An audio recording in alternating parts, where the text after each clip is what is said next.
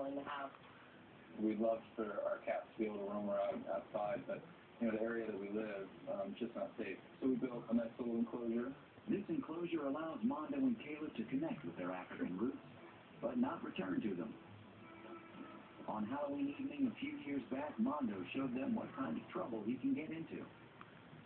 The house sitter was watching the cats for us, and we called in on our way home. She told us that Mondo had gotten out and just bolted out the door. Mondo was lost, and when your backyard is vast open space, the story takes on a whole new meaning.